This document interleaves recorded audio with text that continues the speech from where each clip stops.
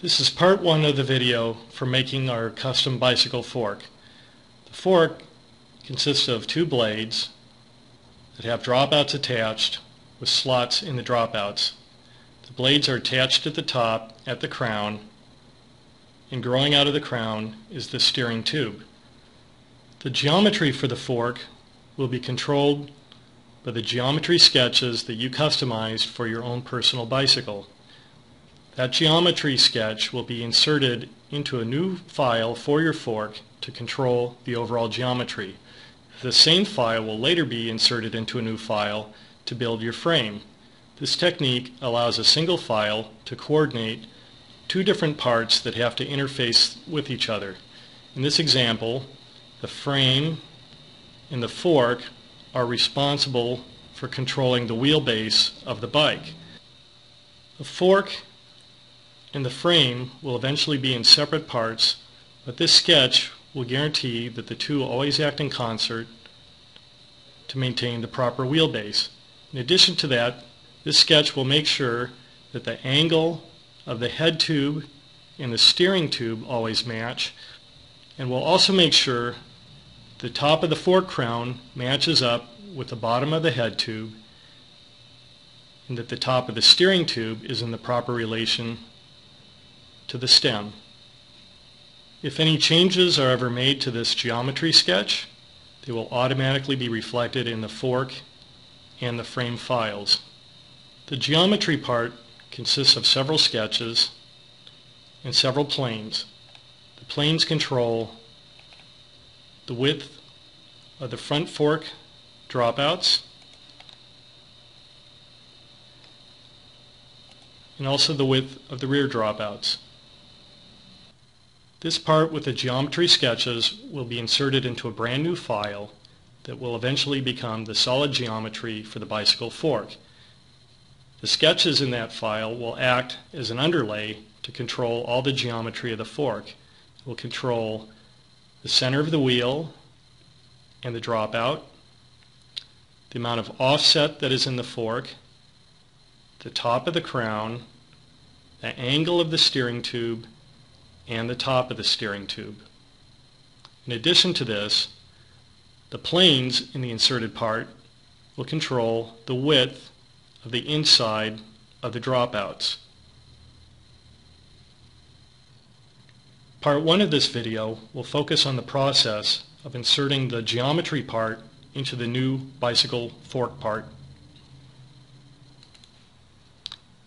Here we have a new part that consists of nothing but the standard planes and the origin. This is the part that will become the fork. We're going to start by inserting the geometry file as the first feature in the feature tree. We're going to insert, part, and browse to the file that we desire, which in this case is the bike geometry example file.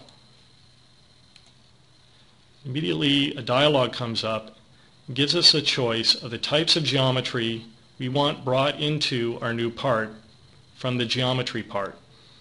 In our case, our geometry part only has unabsorbed sketches and planes, but if it had solid bodies, we could choose to bring those over as well or leave them behind.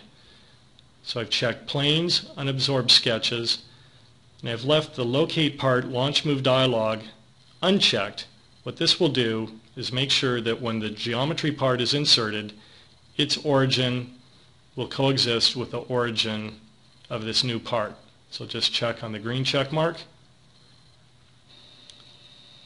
So we see what has happened is the bicycle part has been inserted as the first feature into the feature tree, and what has been inserted into the graphics window are all the sketches that are part of the bicycle geometry part, including any of the planes that were part of that file as well.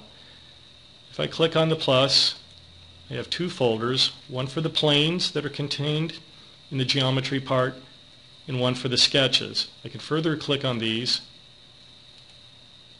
to view these individual planes and the sketches. You can hide and show these planes and these sketches just like any other planes and sketches you would find normally in the feature tree. The inserted part brought along its own front plane, top plane, and right plane, which are coincident with the front plane, top plane, and right plane of our new part. For the design of the fork, I want to always use the front, top, and right plane of the fork part and not of the inserted part. So I'm just going to go ahead and hide these planes so that I won't accidentally choose them. There are also some sketches that I do not need to be using for the fork, but will be important for the frame. There are also some sketches that I will not need for the fork. I will not need the chain layout. I will not need the seat and handlebar layout. I will not need the rear dropout layout. This also means that I won't need the chain plane, and I won't need the rear dropout plane.